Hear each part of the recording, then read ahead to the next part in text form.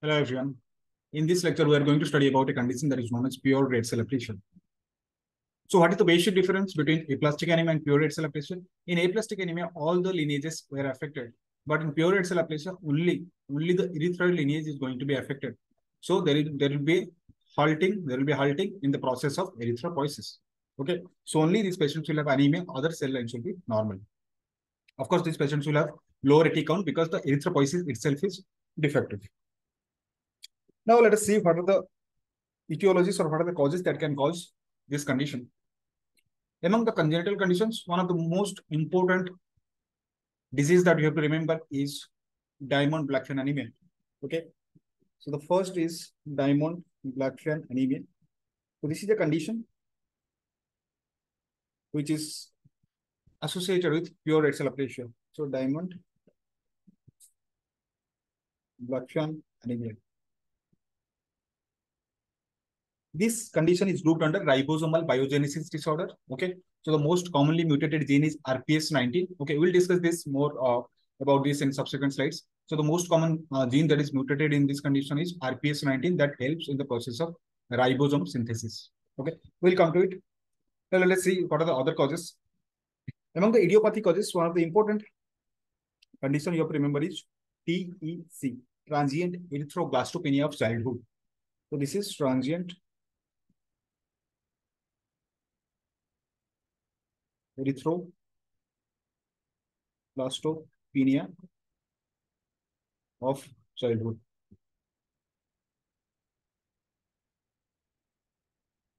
Okay, this is a condition. We exactly do not know the cause, but it is hypothesized that some of the unknown viral infections trigger some kind of immune response against the erythroid progenitors, and that will cause halting in the process of erythropoiesis. Okay, and of course, there are so many conditions, so many cases of PRC, pure red cell aplasia, where we do not know exactly what is the exact reason. So many of the cases of PRC are actually idiopathic, absolutely idiopathic. And one of such condition is transient erythroblastopenia of the childhood. Then there are certain malignancies, and the most important malignancy that we have to remember in this context is thymoma. Okay, so thymoma, we'll discuss it later about thymoma.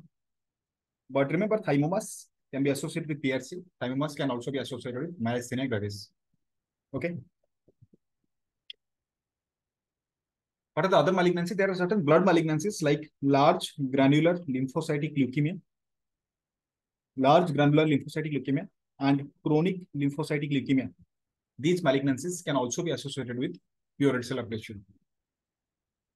Then there are certain drugs like phenytoin. We have discussed that phenytoin can also cause idiosyncratic type bone marrow failure. So it can also be associated with aplastic anemia. It can also cause pure red cell aplasia. Phenytoin, then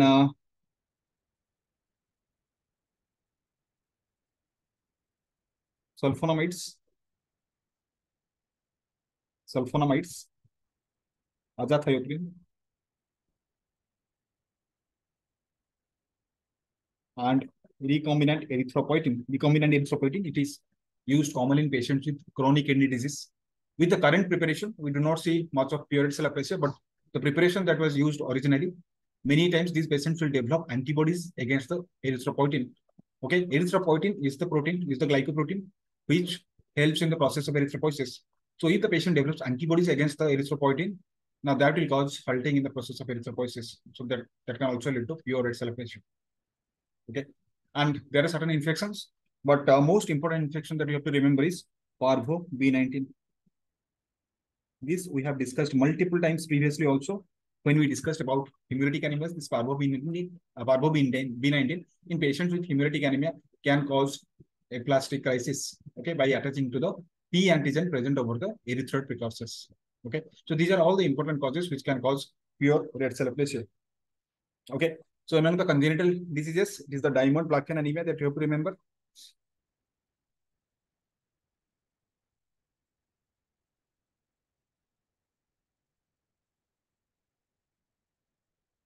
Among the congenital diseases, it's the diamond blackfan anemia. Then idiopathic, one of the important condition is transient erythroblastopenia of childhood. Among the malignancies, thymoma is the important one to remember. But apart from that, large granular lymphocytic leukemia and CLL can also cause. Among the drugs, phenytoin is a drug that can cause both aplastic anemia in idiosyncratic or dose-independent manner. It can also cause pure red cell aplasia. Apart from that, sulfonamides, azathioprine, and recombinant EPO. It can be sometimes associated with PRC. And among the infections, parvo B19 is important. Okay. Now, among all these conditions, now we'll discuss a little bit more about diamond blackfan anemia, transient erythroblastopenia of childhood, and parvo B19. Okay. And rest of the etiologies we'll discuss. Especially the malignancy, we'll discuss in separate sections. Now, let us discuss about diamond blackfan anemia. This is a condition that you are going to find in patients. You are going to find in infants. Okay. So, less than 1 year of age. And I told you, this is actually a ribosomopathy. Ribosomopathy. Or you can say it's a ribosomal biogenesis disorder. That means there are certain proteins which are involved in the process of ribosome biogenesis. They are mutated. Okay. And one of the important mutation is RPS19, which is found in around 25% of the cases of diamond blackfan anemia. Okay. It is found around 20 to 25% of the cases of diamond blackfan anemia. Now, these patients, along with pure red cell aplasia, they will also have some phenotypic abnormalities. Like this, you can see this is actually a triphalangeal thumb. It's actually a triphalangeal thumb. Triphalangeal thumb. Okay, this is just one example. They can have various other anomalies. They can have craniofacial abnormalities. Craniofacial abnormalities. They will have these thumb abnormalities. And they can also have urogenital abnormalities.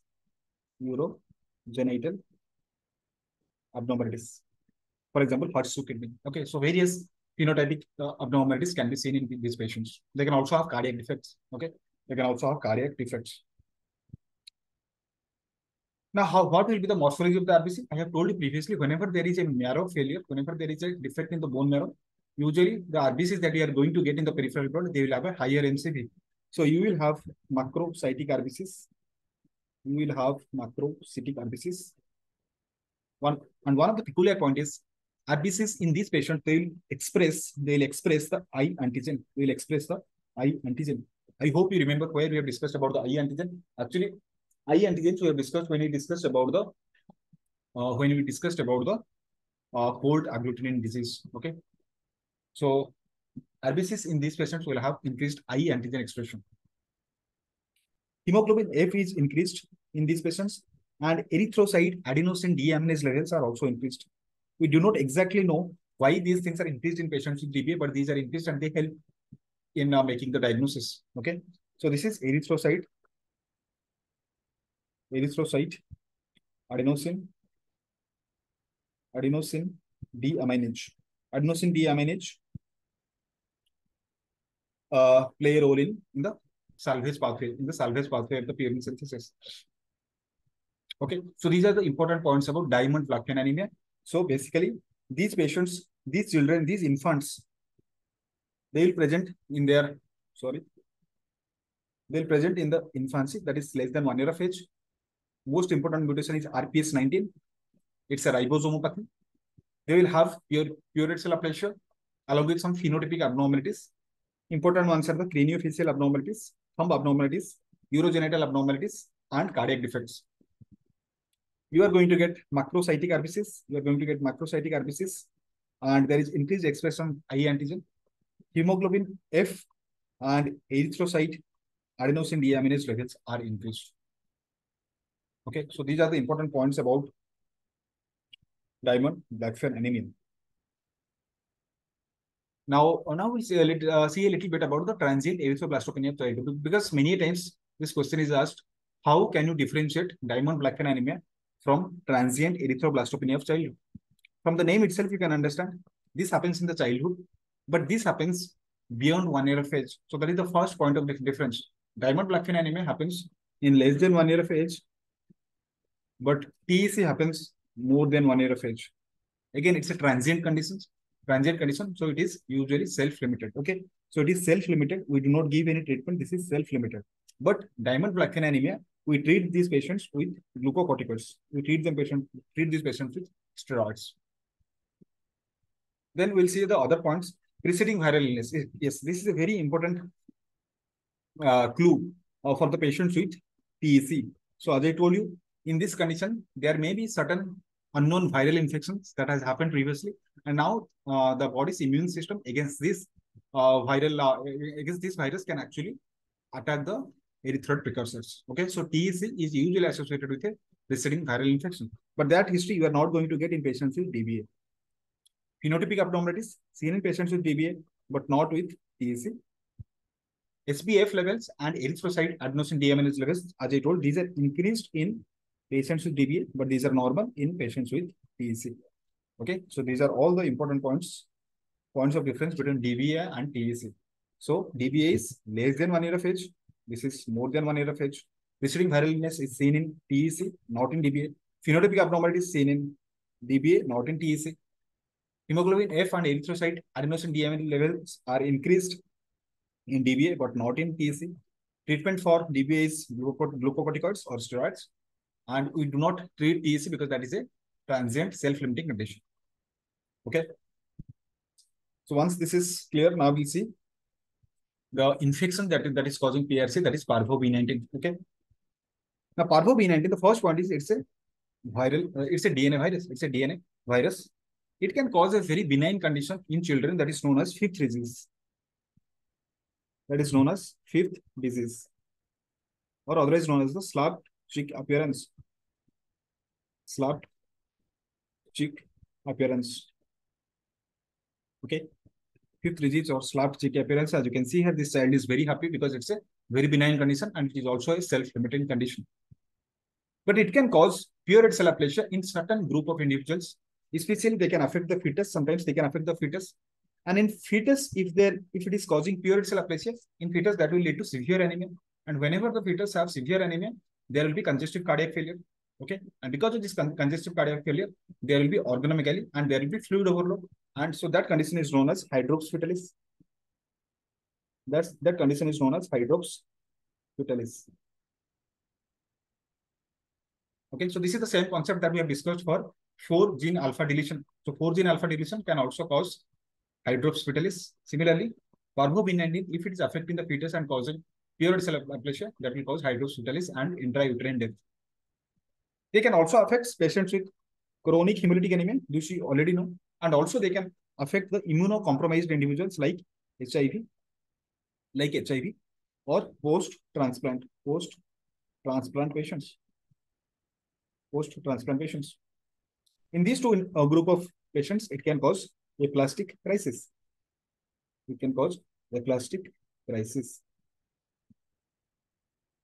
In patients who have hemolytic anemia, in those patients, immunity is normal. So many times it is actually self-limiting and the infection will resolve with time on its own. But in patients who are immunocompromised, this infection can persist and it may not completely resolve because they do not have the immunity to act against this virus. Okay.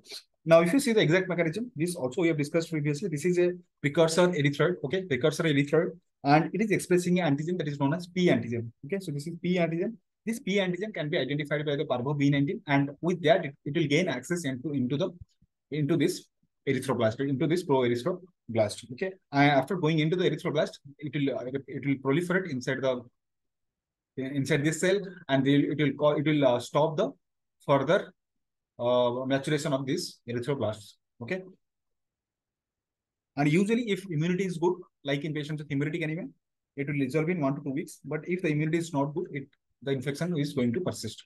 Okay, and if you do the bone marrow biopsy, we are going to classically see this giant pro-normoblast, or you can say pro-erythroblast, giant pro-erythroblast, and you can see the viral inclusion inside the giant pro-erythroblast. So this is classical. This is diagnostic for parvo B19. This is otherwise known as the lantern cell.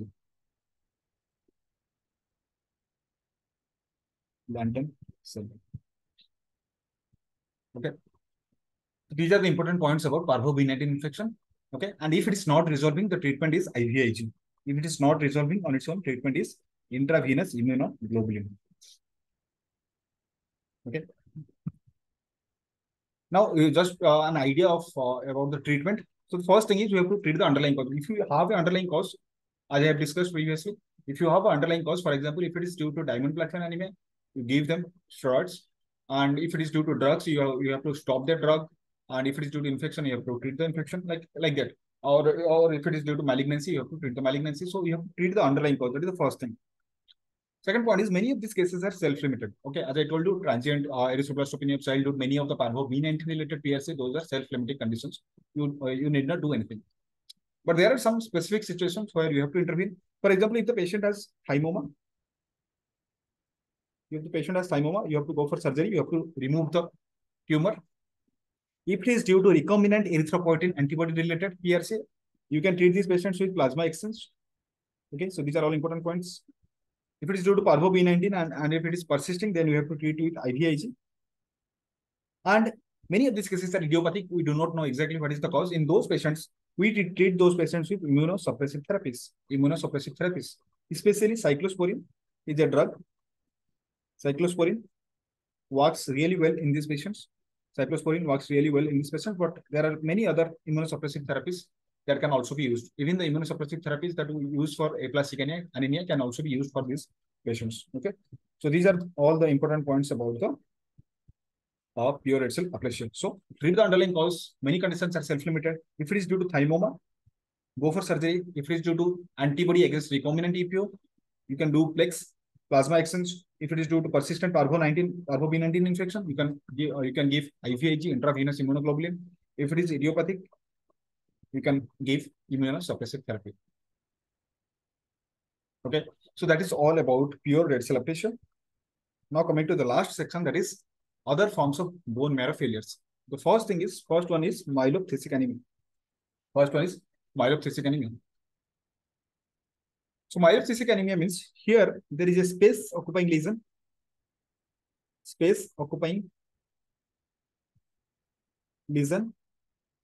in bone marrow, which is interfering with the normal erythropoiesis, the normal hematopoiesis. Okay, so there is a space occupying lesion. That means there is something abnormal that is going into the bone marrow and it is interfering with the process of hematopoiesis. Now, these abnormal cells, it can be malignant cells, like for example, in patients with CA breast, CA lung, or CA prostate, carcinoma breast, carcinoma lung, or carcinoma prostate. Now, these malignant cells that can metastasize into the bone marrow. Certain granulomatous diseases can also go into the bone marrow. And this condition is also seen in spent phase of myeloproliferative neoplasms. Okay, so this myeloproliferative neoplasms we'll discuss separately. Now, these are certain conditions which can actually invade the bone marrow. And in the bone marrow, they can actually cause fibrosis. In the bone marrow, they can cause fibrosis. And because the bone marrow is fibrosed, now whatever cells are there in the bone marrow, usually in the bone marrow, you are going to find the precursors, erythroid and myeloid lineage cells. Okay, so you are going to find the precursor cells of hematopoietic lineage. And now what will happen? Once the bone marrow will start getting fibrosed, these precursor hematopoietic cells, they will start to come out to the peripheral blood. So what you are going to get in the peripheral blood? If precursor erythroid series lineage is coming, you are going to get the nucleated erythroblasts. And sometimes these are known as the nucleated RBCs. So you are going to get the nucleated RBCs or the erythroblasts. Similarly, you can also get the immature granulocytes. You're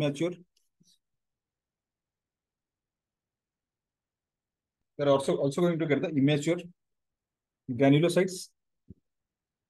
These include the myelocytes, metamyelocytes, the band forms, and also the promyelocytes. Okay, so immature granulocytes you are going to get in the peripheral blood.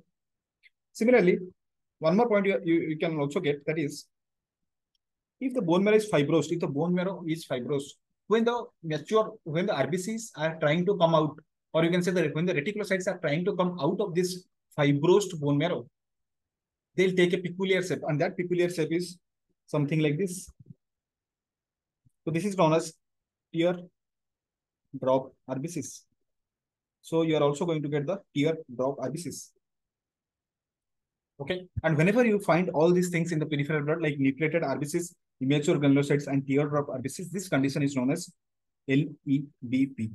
What is this LEBP? This is leukoerythroblastic blood picture. Leukoerythroblastic blood picture.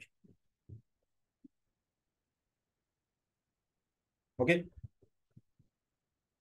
Of course, if the bone marrow is fibrous, there will be decrease in production of the hematopoietic stem cells. Decreased production of the hematopoietic cells, and so ultimately these patients will have pancytopenia. And if you see the peripheral smear, you are going to get this leukoerythroblastic blood picture. Okay, so this is known as myelocystic anemia. If you can see in this peripheral smear, you can appreciate that this is a teardrop cell. This is also a teardrop cells. Teardrop cells are otherwise known as the drapenocytes. Drapenocytes. Okay. This is actually a nucleated erythroblast. Nucleated RBC. You can say this is a NRBC. NRBC. This is a immature granulocyte. This is actually metamyelocyte. We will discuss the morphology of these metamyelocytes, myelocytes in a different lecture when we will discuss about the WBC defects. Okay. So these are the things you are going to get in leukoerythroblastic blood picture. So what is myelocystic anemia? Myelocystic anemia is a space occupying lesion inside the bone marrow due to various conditions like some carcinoma, granulomatosis, or spent phase of MPN. Now that will cause bone marrow fibrosis that will halt the normal process of hematopoiesis, and it will also release the precursor forms of hematopoietic cells into the peripheral blood, like nucleated RBCs, immature granulocytes, and also because the RBCs are trying to squeeze themselves out of this fibrous marrow, they'll take this teardrop cell that is known as the drapenocytes. And in the peripheral blood, we are going to get the leukoerythroblastic blood picture. Treatment of this condition is to treat the underlying disease. Okay, so if it is due to malignancy, you have to treat the malignancy. If it is due to some granulomatosis, you have to treat that condition. Okay, so this is about the myelocystic anemia. Now coming to the next one. Next one is anemia in patients with chronic kidney disease. In patients with chronic kidney disease, actually it is multifactorial. Anemia is multifactorial. Okay, the most important one is decrease in erythropoietin production. As we already know, erythropoietin is produced in the peritubular capillaries inside the kidney. So whenever there is CKD, these patients will have reduced erythropoietin. Okay, reduced erythropoietin. Apart from that, they will also have, if these patients are associated, if it is associated with chronic inflammation, many times if these are associated with chronic inflammation, that will cause increased interleukin 6. Increased interleukin 6 will cause increased production of hepcidin. So all these things can actually cause anemia of chronic disease. Anemia of chronic disease. Apart from that, whenever there is uremia, whenever there is uremia, this CKD patient will have increase in uric acid and nitrogen products. So that is known as uremia. Whenever there is uremia, there will be reduced RBC lifespan, and also these patients will have abnormal platelet function. Because they have abnormal platelet function, it can cause bleeding. It can cause bleeding. That can lead to iron deficiency anemia. Also, these patients are cachectic. These patients will have decreased appetite. They will have poor oral intake. So they will also have nutritional defects. And these nutritional defects can cause decrease in iron, which also contribute to the iron deficiency anemia. And also they will have decreased vitamin B12 and folic acid, which can cause the megaloblastic anemia also. Okay. Another mechanism is in patients with CKD, there is defective calcium absorption. So defective calcium reabsorption. Because of that, these patients are going to have hypocalcemia. Whenever they have hypocalcemia, they are going to stimulate the parathyroid gland. And now this is known as secondary hyperparathyroidism. So patients with CKD can have secondary hyperparathyroidism. Okay. They can also have tertiary. Those things we'll discuss later. But most importantly, they will have secondary hyperparathyroidism that is due to hypocalcemia. Okay. And the secondary hyperparathyroidism can cause bone marrow fibrosis. It can cause bone marrow fibrosis. This bone marrow fibrosis will reduce the process of hematopoiesis. Okay. Now these are various factors which can cause this, which can cause anemia in patients with CKD. Okay. But the important ones are anemia of chronic disease and nutritional deficiencies. Okay. One last point I want to tell about this condition. In patients with CKD, In peripheral smear, you are going to get this kind of cell. That is, these are known as the Burr cells. These are known as the Burr cells. Otherwise, these are known as the echinocytes. Okay. So Burr cells or echinocytes. Echinocytes E means these are evenly distributed spikes over the RBC membrane. So these are evenly or regularly distributed spikes over the RBC membrane. As you can see here, and these are small spikes evenly distributed, and this is reversible also. Okay, so this is reversible. Reversible small evenly distributed spikes are known as Burr cells or echinocytes, but this is not specific to this condition. We have also discussed that in patients with pyruvate kinase deficiency, and whenever there is prolonged storage of the blood, that can cause artifact. So sometimes slide artifacts can also cause this condition due to prolonged storage of the sampled blood can also show this condition. So Burr cells, otherwise known as echinocytes. Pyruvate, it is also seen in pyruvate kinase deficiency, and also it is seen in slide artifacts. These are the three important causes you have to remember for Burr cells or echinocytes. Okay. Then coming to the last slide,